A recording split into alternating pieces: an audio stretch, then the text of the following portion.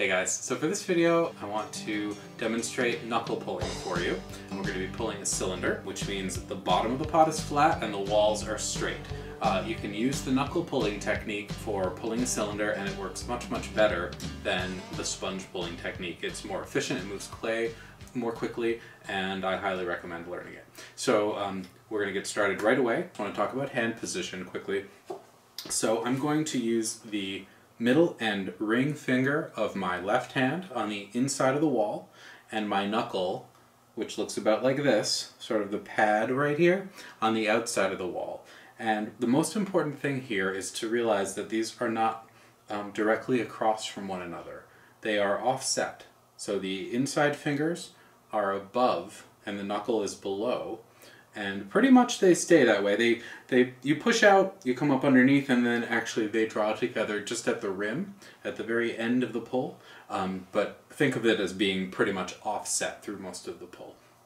Pulling by squeezing is really inefficient means of moving clay or thinning the wall or gaining height. Thinning by like this sort of offset lateral stretching motion is much more efficient, and it puts less torque on the wall. So you're not gonna get so much twisting by doing this, because you're really not like pulling on the wall as it's trying to turn. You're more like causing it to travel through a path that's a little longer than as if you were just squeezing. And I'll demonstrate that more clearly. Okay, so first thing we need to do is add a little water. I'm just gonna use my sponge. I like to just run a little water down the interior wall and the exterior wall, just a little, and then pick it up on the back. Okay, so for my hand position for my first pull, it's going to look like this. So I've got my middle and ring finger on my left hand, knuckle on my right hand, and I'm touching kind of right where my thumb and first finger come together on my right hand with my left hand thumb, just like that. I've got my forearm of my right arm down on my leg, and sometimes I'll do the same with my left forearm or elbow, like this. That starts to become difficult once the cylinder gets a little taller, but it's a good idea to kind of be as stable and braced as possible. So, okay, what I'm going to do here is just push out from the inside and follow up on the outside with my knuckle. So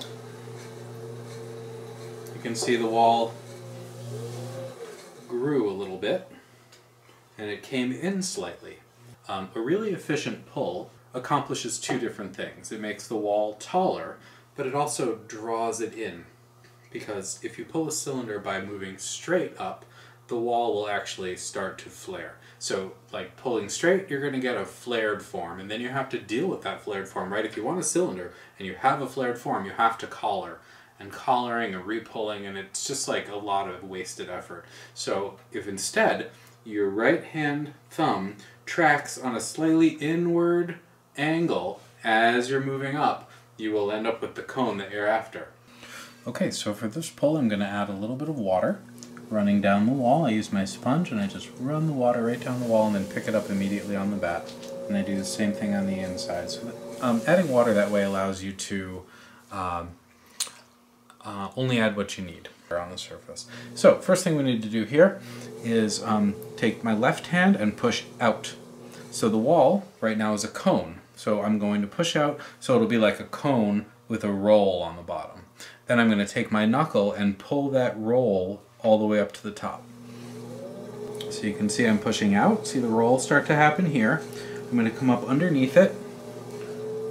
Let it dry out a little bit. I'm going to come up underneath that roll. The roll is made by my inside fingers. My knuckle is just correcting. And I'm coming right up to the rim, and I'm going to pause here. See how my fingers have come together at the rim? So they were offset like this. Now at the rim they're together. Also very important when you're at the end of the pull here, that you pause and then gently release pressure. If you release pressure all at once, it can set your rim off center. Just taking my sponge on a stick, which is just made from a chopstick, a rubber band, and a synthetic sponge, and I'm just grabbing any excess water out of the interior, and I recommend doing that you know, after every pull. You don't want the bottom of your pot getting saturated. I'm gonna run some water down the wall with my sponge. Just right down the inside of the wall, the outside of the wall. And then I'm gonna pick that water up right on the bat. And then again, I'm just going to push out until I see a bump happen here. Right, there's the bump for my inside fingers, just pushing out into the wall. Then I'm going to come up under that bump. And what's happening here is the clay is forced to travel this like little bit longer route. Instead of squeezing and moving straight up, what I'm doing is offsetting. So the clay has to go around the corner here, right, like this. And that's where the actual stretching happens, so that the height, so that you can get the pot to be taller. Right? So don't squeeze, offset. It's much more efficient. Okay, I'm running a little water down the wall, inside and outside. And again, I'm going to push out from the inside and follow the bulge on the outside with my knuckle.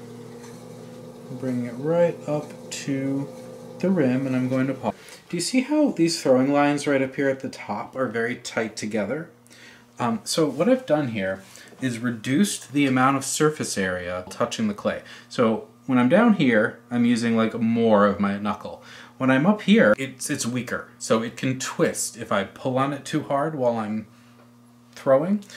So what I do is I turn my knuckle in slightly, so instead of being on the pad here, I'm actually just on the edge of my knuckle. So it goes like this, and then turn like this. And what that does is it reduces the friction and lets you continue to pull even though the wall is getting weaker. So, last thing I'm going to do here, this is just about pulling, knuckle pulling specifically. So last thing I'm going to do here is just run a rib down the wall, and I'm just pushing out into the wall with my inside fingers. I run a little water down the inside of the pot, and on the outside of the pot I'm just scraping away the slip.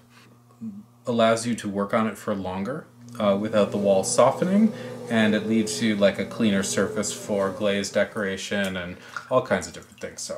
So use a sheet metal rib to scrape. This video isn't specifically about ribbing, but I just want to mention it. It's a useful, very useful thing to do, especially right after you're finished pulling. So I'm going to cut this pot in half. I'm actually going to start right on the bat and come across till I get to my bat pins, like this, and then just come straight up. There we go.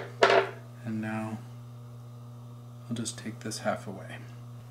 Okay, so you can see here, down towards the bottom, this is our cylinder, and this is our cylinder, and what's happening in the middle here is this is just where the clay is being offset. So I'm pushing out with my inside fingers, my first finger supported by my ring finger, and then my knuckle is underneath. So I'm like causing the clay to go further, or to move through this path, this sort of winding path between my knuckle and my first finger. So by causing the clay to do that, and then come back into a cylinder shape as it's tracking up the pot, that's what causes it to get taller. So you're stretching the clay by causing it to travel a longer route around your fingers. Really, really different than like squeezing on the wall and expecting it to act like a water balloon. You know, you squeeze the water balloon and then the other part of the balloon pops up. That doesn't work so good with clay. I mean, there are moments that are like really small scale types of throwing where you would just squeeze the wall, but this offsetting technique is really good. Like, you really want to work on this. So come across the bottom, make the bump, carry it up, come underneath, and cause the clay to travel that longer path. Okay, I hope that was like a good way for you guys to have a visual reference for knuckle pulling.